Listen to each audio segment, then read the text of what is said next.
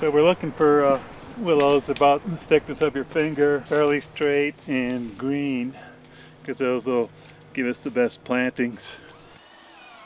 This is what used to be the site of a dam which helped contain water that was pushed over to Colorado Springs, but that is long gone. And in the interest of a healthier river, as well as fish and the riparian zones, the dam was removed in its entirety, and this whole area was restored.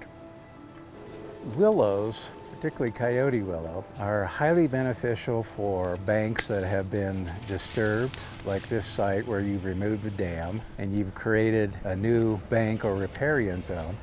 And then once you get the willows established, they are like a sponge, so they can soak up water and high flows. At the same time, they can recycle nutrients, and they also filter toxins that may be in water.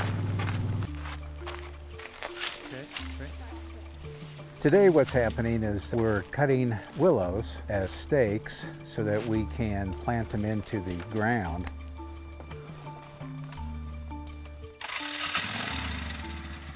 This particular portion of the South Platte is water that gets supplied to Denver.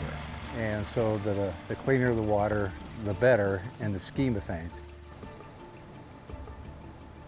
And what we're doing is that we're punching holes in the riverbank to get down to the water table and put these cuttings in there. You're not going to show the holes we missed. And then we'll backfill them with dirt and gravel.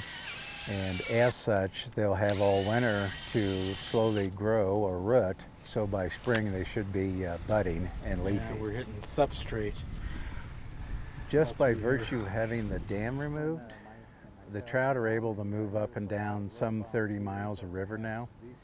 So we expect that these trout will move. They'll spawn in different areas. They'll spawn it with different trout, and we'll see a greater genetic diversity in these trout, and that ultimately leads to a healthier population. With the dam removal, you've basically restored a stretch of river, and with that comes various benefits, including bank stability, the cleaner water, and a healthier fishery. What becomes very clear is that once you establish willows and then other plants come with it and the bank stabilizes,